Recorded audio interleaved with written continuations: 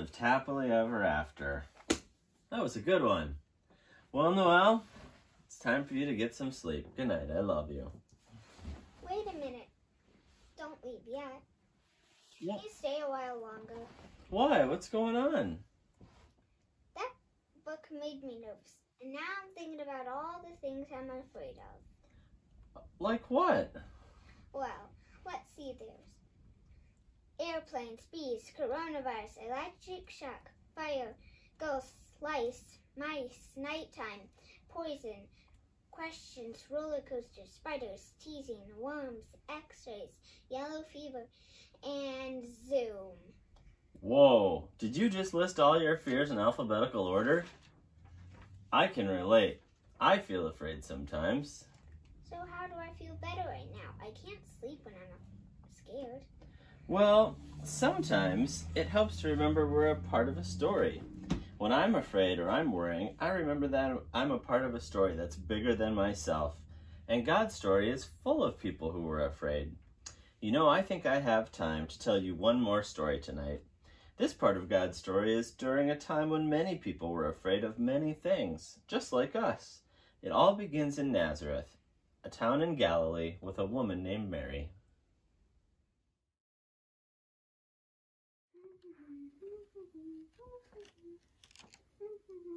Oh, hi! Do you like to talk to me? I would... pardon me. Let me start over. Greetings, favored one. God is with you. What kind of greeting was that? Do not be afraid, Mary, for you have found favor with God. You're going to have a baby boy, and you will call him Jesus. He will be great and will be called the Son of the Most High, and his kingdom will have no end. How can this be? How will this happen? The Holy Spirit will come upon you, and the Most High will overshadow you. This child's going to be holy. He'll be called the Son of God. Also, your relative Elizabeth, she's going to have a baby too, even when people thought it would be impossible. But nothing's impossible with God. Was all of that supposed to be a question? Oh, Well, are you asking me if I want to do this? Good question. Yes. Here I am, the servant of the Lord. Let it be with me according to this message. I need to tell Elizabeth. Elizabeth, I'm so glad you're home. Oh, Mary, thanks for visiting. I have to tell you something. You are so blessed among women, and the baby in your womb is also blessed. The moment the sound of your greeting entered my ears, the baby in my womb leaped for joy. Here, feel it. Oh, Elizabeth, I'm also bursting with good news. God took one look at me, and look what happened. I'm the most blessed woman on earth. What God has done for me will never be forgotten. I'm talking about the God who knocked the powerful off their thrones and lifted up the lowly. So, can I stay with you for a few months?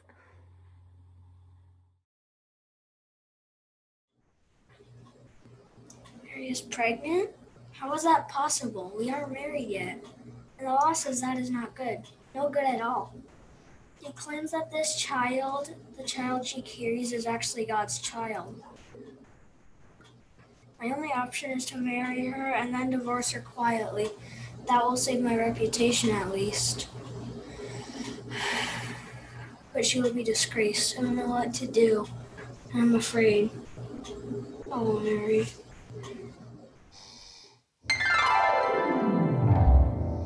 Joseph, son of David, do not be afraid to get married. God's Holy Spirit has made Mary pregnant. She will have a son, and you will name him Jesus. God saves, because he will save his people from their sins.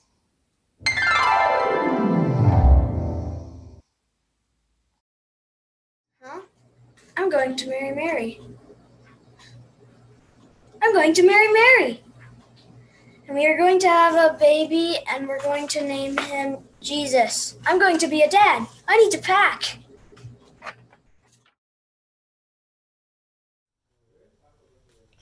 Hold on, I have questions. Okay. Why is Joseph packing a bag? Why is Joseph afraid about Mary having a baby? Do angels still visit people in dreams? Why did Mary stay in Elizabeth's house? Who named the kid God saves? Why is everybody making such a big deal about this? It's just a baby. This story is so weird. Yeah, okay. I don't know the answer to most of these questions. This is a bigger than life kind of story, and there are a lot of unexplainable and miraculous parts. That's not like what Pastor Elizabeth says when I ask tough questions. Okay, good. I'm glad I sound like Pastor Elizabeth because we just don't have all the answers. Now, I do know the answer to one of those questions. Why was Joseph packing a bag? Now, to understand that, we need to meet the emperor.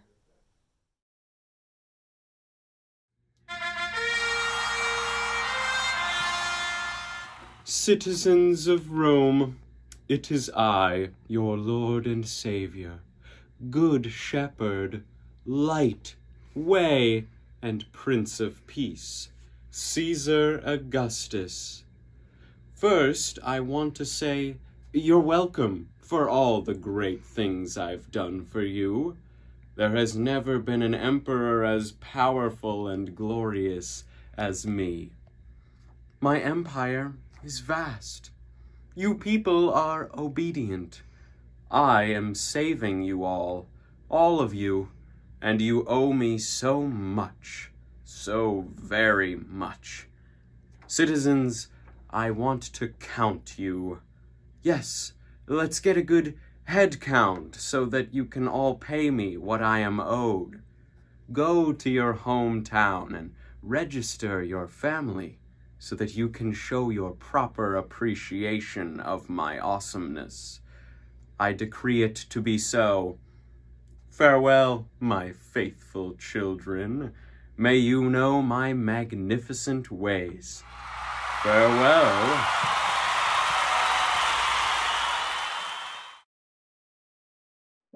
Okay, the good news is I think I found us a place to stay. Finally, this baby's not going to wait much longer. Where are we staying?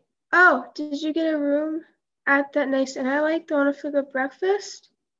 Not exactly. It was full. Oh no, what are we going to do? Sleep outside with the shepherd, stay in the stable with the donkeys? What? No. Who would do that? Joseph, the baby's coming soon.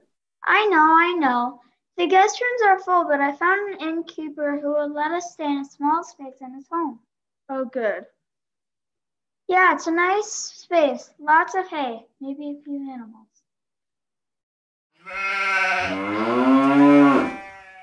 All right, let's do this. Okay, stop there. What? Why? I don't think I want to hear the birth part. Okay. Well, we can talk about that later, but the Bible doesn't really give us any details about the birth, except Mary had the baby, wrapped him in cloth, and laid him in a feeding trough. That's it. But those are important details to remember for the next part of our story. It takes place in a field. Okay, keep going. So there were these shepherds living outside in a field nearby, watching over their sheep. They were about to be frightened by some powerful messengers from God. But then they would learn soon enough that they didn't need to be afraid. Glory to God in the highest.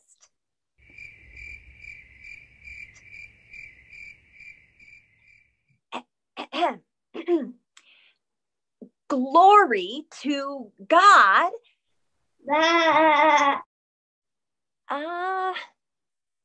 Is this thing even working? Am I on mute? Are you people even listening?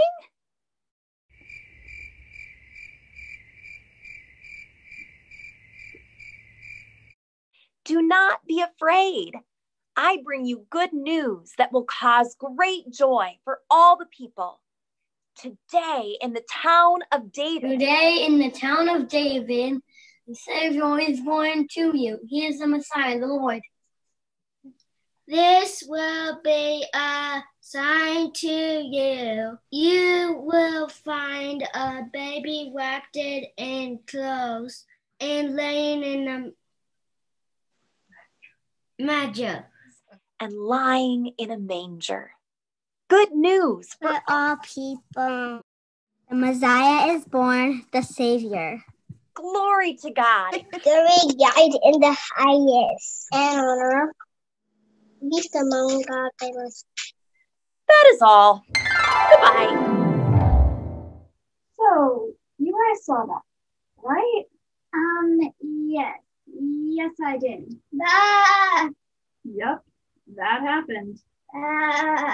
Well, we are going, right? Yes, we are going. We have to go.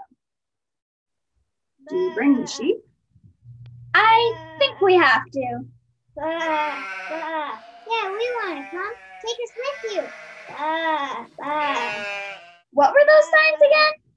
A baby wrapped in strips of cloth and lying in a manger. We won't forget. Let's go. Come on, sheep. You too. That was a miracle. It was exactly how the angel described. The baby was wrapped in a cloth and lying in a manger. Friends, we have seen something amazing tonight. I don't know about you, but it feels like the world is changing. Yeah, but why do you think we got to see it? Nobody cares about us, shepherds. We're poor. We don't have very much power. I have no idea. But the baby's mother, Mary, acted like this was exactly what was supposed to happen. Like this was meant for people like us. Maybe this baby will lift up the lowly. And bring down the lofty. Wouldn't that be something? It sure would. I believe there is no limit to what this baby can do. Hey, shepherds, was that star there last night? I don't think I've ever seen that one before. Go!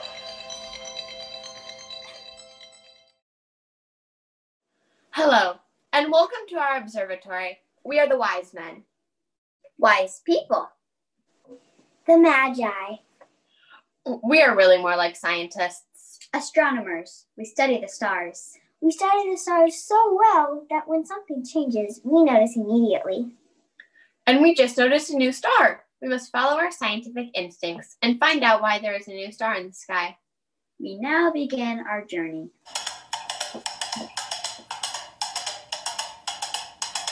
Are we there yet? You literally just asked that.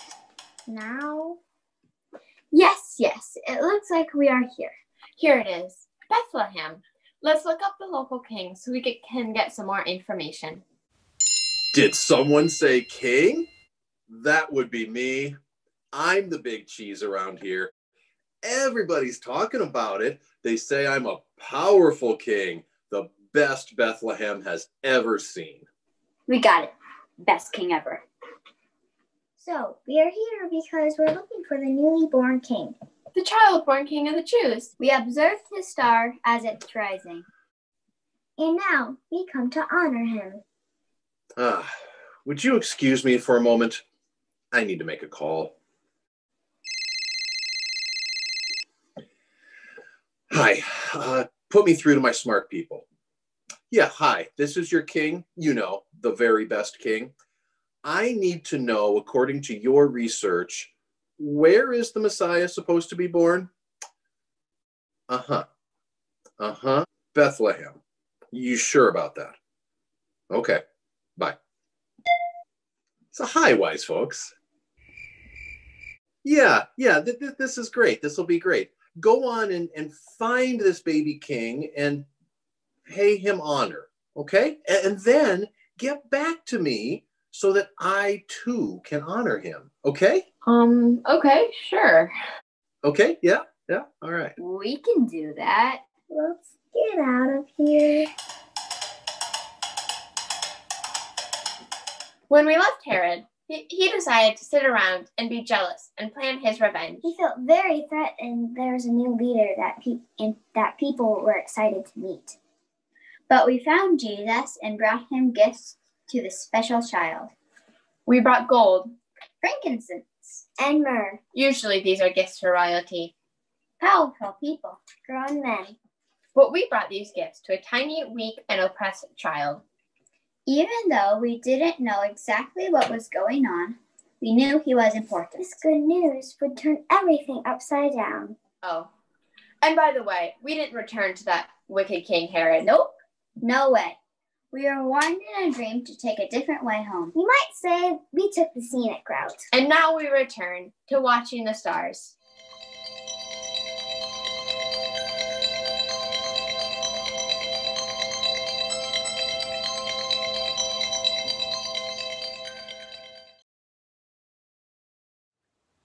Those wise people were really brave. They honored the king God had chosen, brought him presents, disobeyed the orders of King Herod, and made it home safely. Yes, they were brave and determined. Everyone was in the story, I think. From Mary and Joseph to the shepherds and the Magi, they all recognized that the birth of Jesus was going to change the world. Okay, are you guys feeling safe and sleepy yet? Our story's coming to an end. Yes, I feel safe and sleepy, but this isn't really the end. No? Why not? It's bedtime. We need to get to some sleep. This is just the beginning. Jesus is born, he grows up, he changes water to wine, he teaches, he heals, he flips tables. All right. Jesus' birth is just the beginning. We have a lot to talk about, but it's late. So maybe tonight let's just focus on the one special moment, the one night that brought us Jesus. Okay, that makes sense. This is a good story. God's story is unfolding more good news every day, and in the end, all things will be made right. That doesn't mean we won't be afraid along the way, but we can trust that love and justice will always have the final word. Speaking of the final word, let's have a final word from Mary, the mother of Jesus. My soul magnifies the Lord. My soul magnifies the Lord. My soul magnifies the Lord. My soul magnifies the Lord. And my spirit rejoices in God my Savior. For you, O God, have looked with favor on the lowliness of your servant. Surely from now on all generations will call me blessed, for you, the Mighty One, have done great things for me, and holy is your name. And holy is your name. And holy is your name. Your mercy is for those who fear God from generation to generation. From generation to generation. From generation to generation. From generation to generation. From generation to generation. From generation to generation. You, O God, have shown strength with your arms. You have scattered the proud in the thought of their hearts. You, God, have brought down the powerful from their thrones and lifted up the lowly. And lifted up the lowly. And lifted up the lowly. And lifted up the lowly. You have filled the hungry with good things and sent the rich away empty. You have helped your servant Israel in remembrance of your mercy, according to the promises you made to our descendants, to Abraham and to Sarah, and to their descendants forever. Forever. Forever. Forever. Forever.